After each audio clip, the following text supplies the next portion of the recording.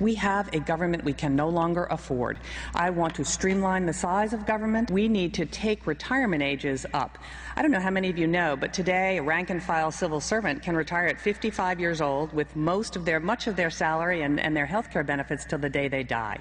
I want to take that age from 55 to 65, and new people are going to have to come in under a different deal. They're going to have to come in under a 401k style program, much like everyone in the private sector does today. Mr. Brown talks about bringing people together, and my view is he will bring people together after he's elected governor, and it will be a meeting of all the special interests and the unions who are there to collect their IOUs from the campaign that they have funded. We got to be vigilant, whether it's labor or business. But I have to say something about our teachers and the people who clean bedpans and hospitals, our policemen and our firemen.